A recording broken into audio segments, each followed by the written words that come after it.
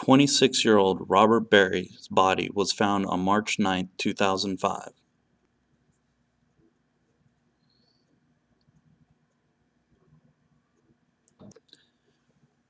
His body was found in his residence at 2074 Seneca Drive in Fayetteville, North Carolina.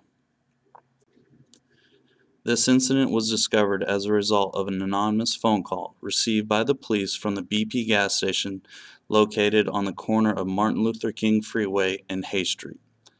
This photograph shows the relationship between the scene of the crime and the location of the anonymous phone call to the police. If you have any information on the death of Robert Berry, please contact Crime Stoppers at 910-483-8477 or Fayetteville Police Department's Homicide Squad at 910-433-1860. Crime Stoppers may reward up to $1,000 for any information leading to the arrest of the person or persons responsible for the murder of Robert Berry.